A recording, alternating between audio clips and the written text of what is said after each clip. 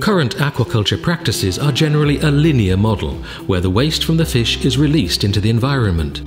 At IMPAQT, we are demonstrating how a new approach contributes to sustainable development and biodiversity: integrated multi-trophic aquaculture. The IMTA model thinks about aquaculture as an ecosystem practice, combining different species that grow and interact in the same space. In this approach, what was previously considered waste, such as excess or discarded fish feed, can now be a useful co-product to be utilized as fertilizer, a food source, and energy by other species, such as shellfish and seaweed. The IMPAQT project demonstrated this model in 6 pilot sites across Europe and beyond.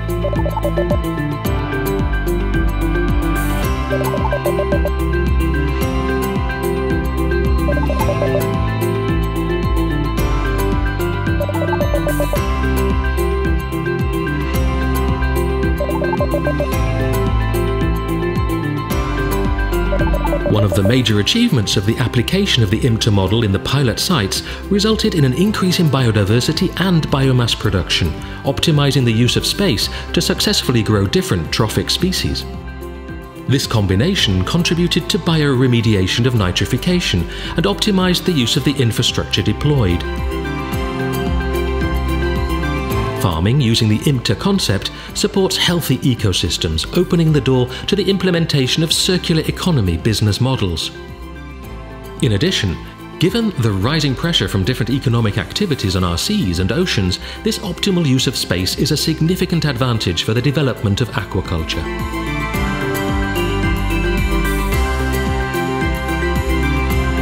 Understanding the farming environment and being informed on the interaction between species are critical in IMTA systems. At IMPAQT, we have developed precision aquaculture technologies integrated in a single platform for the transition from monoculture to more sustainable IMTA practices.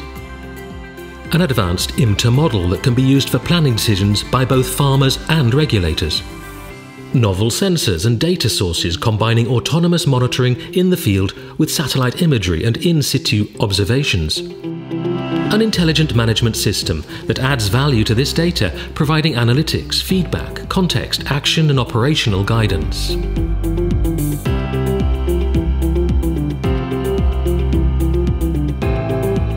All this work would not be complete without an effective knowledge transfer to industry, policymakers and society. During the project, IMPAQT has participated actively in events at European level, developed strong synergies with stakeholders, and organised training activities aimed at understanding the concept of IMTA, its benefits and challenges.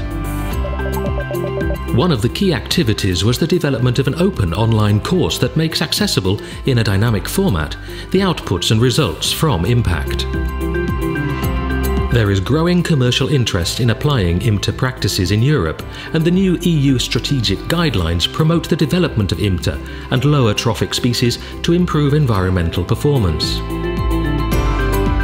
IMPAQT has demonstrated that integrated multi-trophic aquaculture practices are achievable in Europe, and with a nurturing environment comprising researchers, industry, policymakers and consumers, IMTA could become an important tool for the economic and environmental development of a more sustainable and circular aquaculture sector.